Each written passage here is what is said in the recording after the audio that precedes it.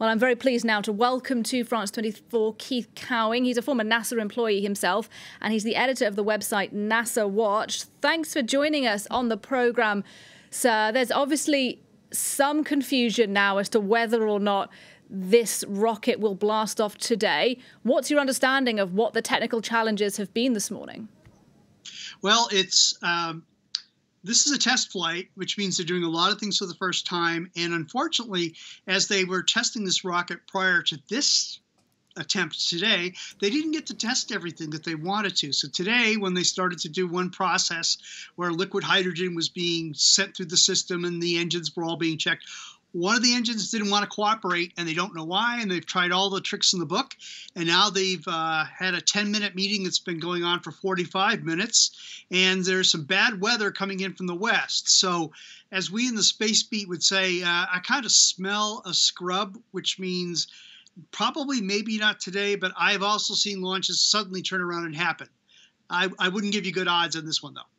All right, well, we'll be watching those images very closely. We'll see whether or not this happens within the hour, later on today, or perhaps indeed in the next few days. But it will happen. And when it does, the goal is to get humans back on the moon again. We obviously already did that 50 years ago. So explain to us why we're trying again.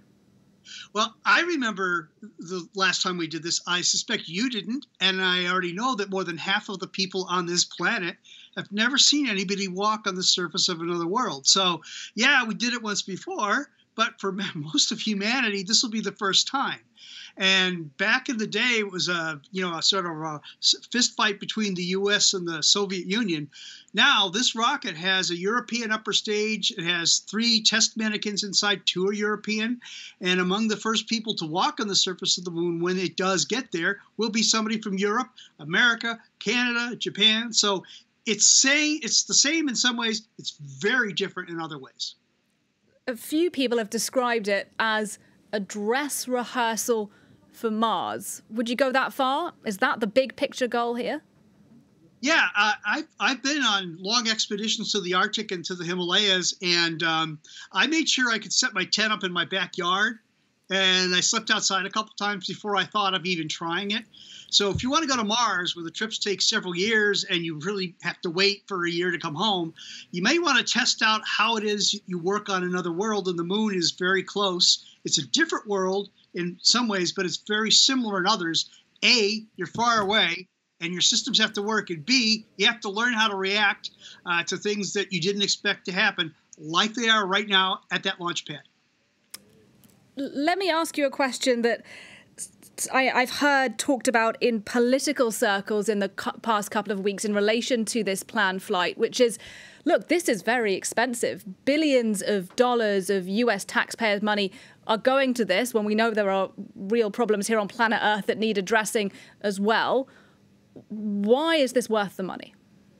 Well, it's a valid concern, and this was originally proposed as a cheaper way to go back and do Apollo again, but our politicians got involved and said, no, you need to use that old rocket. So if you look at this and say it looks like a souped-up version of our space shuttle, you're correct, it was.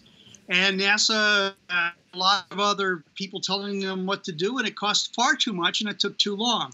Simultaneously, you have SpaceX 1,000 miles to the west, making rockets that are far more powerful, that are so cheap to make that when they blow up, they just do a blooper reel. And so I think what we're really seeing here is, although you see this launch pad with an American NASA rocket, it's a hinge in history. We're getting an update right now, and they've called a scrub for today. So that's the official word from NASA.